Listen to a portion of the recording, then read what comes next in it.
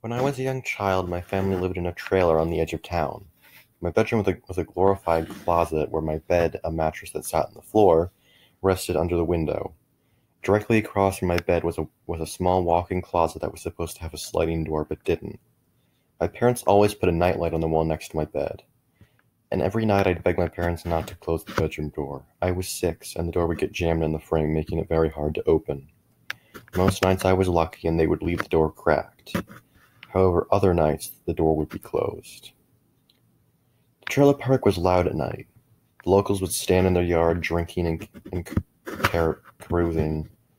As strange as it may sound, I welcomed this noise. There was this tall mirror in the closet, and on the nights when the bedroom door was closed and neighbors were being quiet, I would see this ghastly figure standing in the mirror and hear it tapping on the glass. Gray skin stretched taut over its bony face and toothless grin. The very sight of him was enough to make me piss myself. I'd lay there quietly with the blanket pulled up to my head, staring at the man tapping on the mirror. He'd whisper loudly, "Hey, little boy, let me in."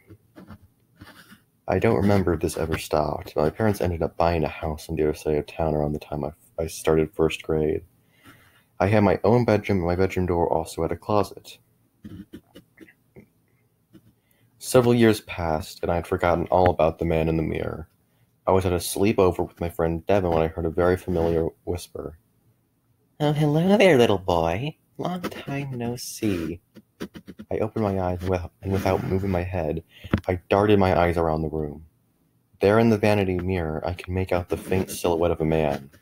He moved quickly and left the mirror, though I could still see him in my peripheral. I realized that he wasn't in the mirror, but rather the man was standing outside the window. I turned my head and locked eyes with him as he pulled a single bony figure to his lips. My other hand reached through the glass like it was water, and went to unlatch the window itself as I let out His other hand reached through the glass like it was water and went to unlatch the window itself as I let out a blood-curdling scream. Devin woke up and turned on the lamp. The light in the room made it all but impossible to see out the window. There in the blackness of night, I lost sight of the creepy man, and in the process got punched in the arm by Devin, who was left in accepting of my explanation that there was a monster right outside the window. Eventually, Devin turned off the lamp and I went to sleep. When I woke up the next morning, the window was standing wide open and a cool breeze blew across the bed. Devin was gone. His parents searched everywhere for him. His picture was shown on the news. I told them the story of the creepy man in the window, but no one believed me.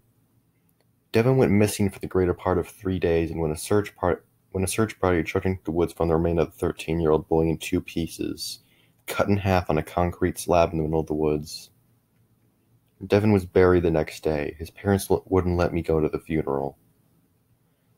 My parents grounded me for lying about the old man. They remembered my stories from back in kindergarten and thought me crazy or a liar. Probably both. For the rest of my 7th grade year, I would hear kids whisper about how I was the last person to see Devin alive. Time passed as always did. I grew up and went to college. After settling down and getting married, I had a son of my own. For the better part of 5 years, I had absolutely no problems out of my kid. His name was Devin. I'd had nightmares about the man ever since 7th grade, and I made it a point to bolt the windows in the house shut. I made sure that my son didn't have any mirrors in his room. I knew all too well about the things that went bump in the night. Years of inactivity had all but convinced me that I had just imagined the whole ordeal, but the death of my best friend was enough to make sure I remained vigilant. My son turned 6 the other day, and we celebrated with cake and ice cream. That night I put him in bed and read him the story, The Monster, at the end of this book in my best impression of the Muppet Grover. He laughed, and his laughter got slower. Eventually he fell asleep, clutching his stuffed bear as I put the book on his chest of drawers, and I turned on the nightlight and made sure that the closet door was closed before leaving his bedroom door wide open and the hallway light on. I sat in the living room watching television. There was a thunderstorm raging outside. The emergency weather alert interrupted my episode of Arrow, and before I could get any information, the thunder boomed outside and the power went out. The rain beat against the window. Sitting in the dark, I lit some candles and went to put one in my son's room, when the rain slowed down and the weather started to mellow. My wife was still at work and I wasn't at all tired, so I sat in the candlelight reading a book when I heard a faint tapping noise on the window across from me. There was a man-sized shadow blocking the blue glow of the humid moonlit night. The tapping continued and I heard a raspy whisper say, "Not so little boy has a little boy. Let me in." I reached into the hallway closet and grabbed the shotgun. With 2 barrels of 12-gauge buckshot, I walked out the front door and stared at the man. He stood there tapping on the window and paying me no mind. Without hesitation, I pulled both triggers and peppered him with buckshot. Metal pellets beat against my house and went straight through the man as I heard my son shout in his sleep. "That wasn't very nice, naughty, not so little boy," the man whispered with his raspy voice. I ducked inside the house and locked the door behind me as the man turned to follow me. The tapping on the window became pounding on the door. "Let me in! Let me in!" The whisper became a hoarse scream. My son, now wide awake and holding onto my leg for dear life, started bawling his eyes out. The man at the door shouted, "Those are my tears! Let me in! Let me in!" I grabbed 2 more shotgun rounds from my pocket and reloaded the gun as bright lights hit the tiny window of the front door. I looked away for a moment and the man was gone. Moments later, my wife turned the key and opened the door as I stood there with a shotgun in her hand and with my son crying at our feet. There's no viable explanation on earth for that one. She didn't ask any questions. After getting me to put down the gun and grabbing our son, she walked out the door and I never saw either of them again. She called all the police from the car and I was taken into custody for psychiatric evaluation. I sat there through one session after another, with doctor after therapist after social worker explaining that a man was trying to break into our house and I had shot at him. For whatever reason, no one believed me.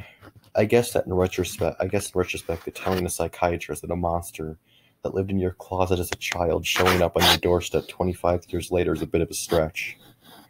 Still, it happened. The worst part of knowing the truth is that no one wants to believe it.